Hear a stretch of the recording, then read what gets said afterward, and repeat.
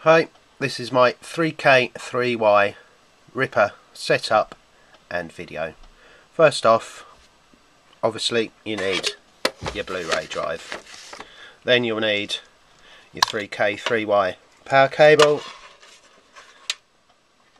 your 60-way FFC, and obviously the main board. You will also need micro USB cable to connect everything.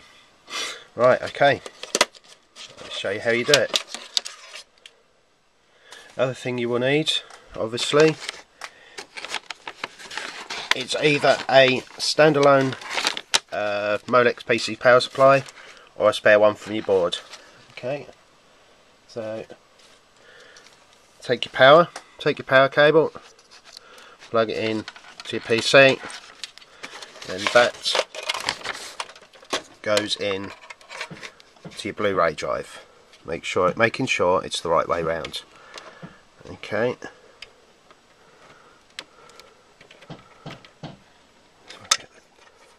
Making sure it's the right way round. Okay, there you go. Next up, take your 60-way FFC cable, plug that in to the back of your Blu-ray drive. Again, making sure the blue's poking up. Click your little thing down. Turn it over. Turn it over. There you go. Right, now take your board. Now you need to make sure it's insulated. What I've done is when you get your kit, you'll get a little pad to stick on the back here. But what I've done is I've put mine in a little memory card case, so it just fits in nicely. Again, take the other end of the cable, that flicks over, make sure the blue's poking up, plug her in and fold it down. There you go, see, it's got a little blue light, says it's powered. Right, you could also tape that down if you want, just to hold it. Okay, a bit of tape, bit of insulation tape there. Okay, right. Now take your micro USB lead, plug the micro USB end in the Ripper like so. On the other side, you take, and obviously you plug into a USB port on your PC. There. As you can see, little red light. That's it, it's detected. On first connection, obviously you'll get the little installer will come up on your PC, and that will say installing, and then that will install. But as I've already connected mine, it's already there. So now if you go into Device Manager, you will see it will say, where is it? There, look. Sony PS3 system 302R USB device. There it is. That is your Blu-ray drive. Okay. Right then. Hopefully you should have your XK or 3K3Y Ripper program installed.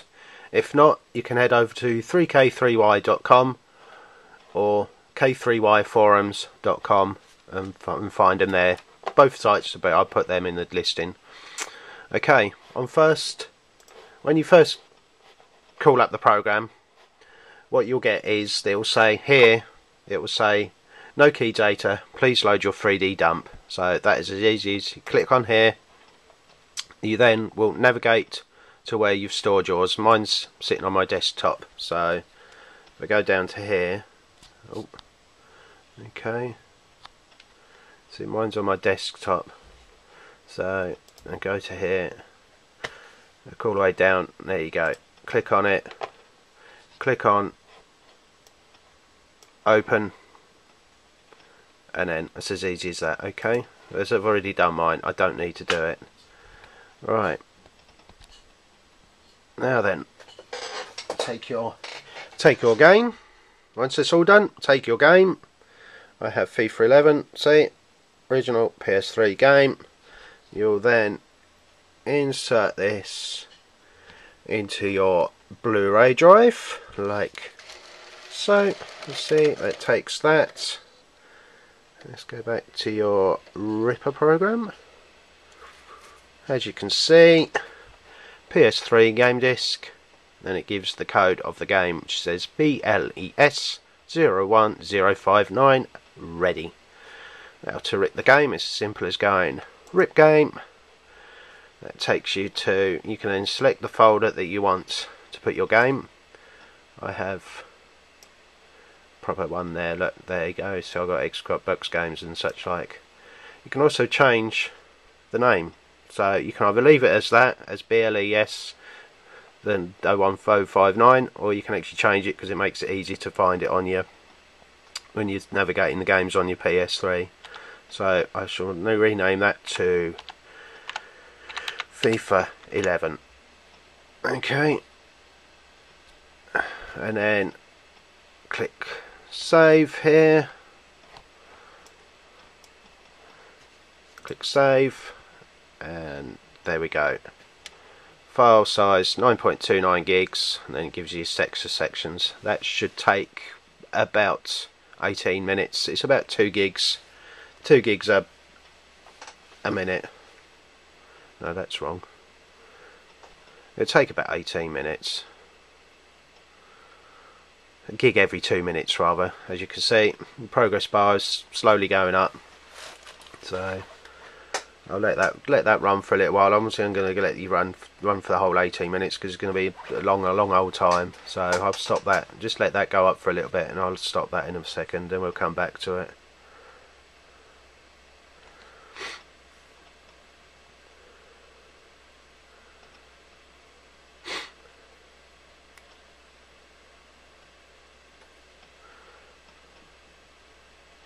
As you can see, it's going quite well.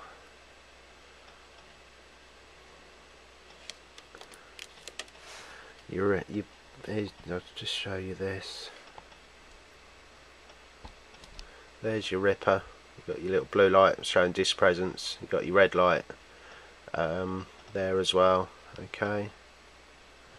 I guess one thing that is probably worth mentioning though is if you've got, you need to eject the discs. If you've got a disc left in the Blu-ray, the program won't detect it. Okay, so you need to start the Ripper program with the disc out. Alright, as you can see, that's quite healthily going up. What we'll do, I'll come back to that when it's nearly ended, so I'll see you in a few minutes time. Right, as you can see, progress bar has gone almost all the way to the end. Look, last little tiny bits. Take that in. Okay, you'll just let that run. There you go, rip complete. As you can see, just down there, rip complete. The time it took was 18 minutes 29 seconds. Right, now you've got it like that, you can close the program. The last thing to do is to call up your games. There, look, you see, look. You need a folder called games, all lowercase. And all you do is drag and drop your game, which I'm sure you're all fully aware of how to do, but I'll just show you anyway. Okay, take that out a little bit, drag and drop your game, drag it across. You either copy or you can paste. There you go. As you can see, it's copying over.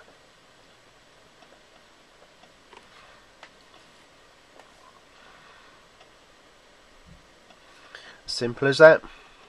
And once you've got that all done, your game's on your hard drive, plug it into your 3 key, away you go. Thanks for watching. Look out for my other videos.